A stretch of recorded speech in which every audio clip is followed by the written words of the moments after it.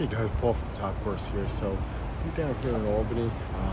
Been here for a few weeks now, working on getting this old building here repointed using lime mortar, and now we're at that final step where we're able to go through and water seal the brick.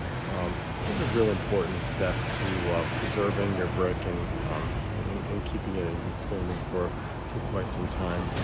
And it's a step that a lot of people tend to just not do, and I think maybe it's gimmicky, but it's certainly not, and it's part of the maintenance process of owning a brick or any kind of masonry building. So don't forget to get your masonry waterproofed. You don't have to do it annually, maybe every couple of years or so, and that'd be save you a lot of headache down the line, and a lot of added expense that wouldn't necessarily be needed. Thanks for watching.